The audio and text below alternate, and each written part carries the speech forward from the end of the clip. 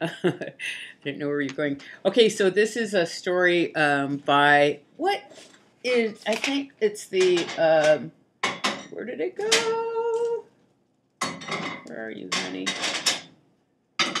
I knew it was the Four of Diamonds. It's by the Four of Diamonds, and it was written in 9 minutes, and this is the first draft.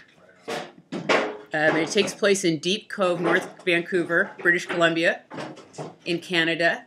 Are you recording right now? Yeah, in 1986, right? Yeah. You're minding your business. Class hasn't started yet for the day, but many of your classmates are already in the classroom. Your mom always drops you off at school early because she has to work. You're playing Lego in the corner of the room where your second grade teacher reads stories. Today seems like any other day until the new kid walks into the room. Who's he?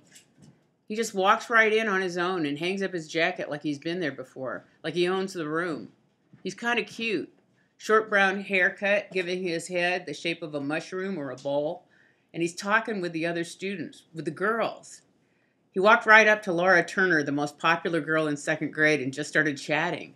He must be so confident. You're a bit intimidated by the way this stranger could just show up to a new class, a new school, in the middle of the school year and feel so at home. You've known these kids for over a year and you don't feel comfortable around them. You're a bit confused and a little sad until afternoon when he comes over to talk to you. It wasn't until halfway through the conversation that you realized the new guy was Megan. She's one of your friends. She just got a new haircut.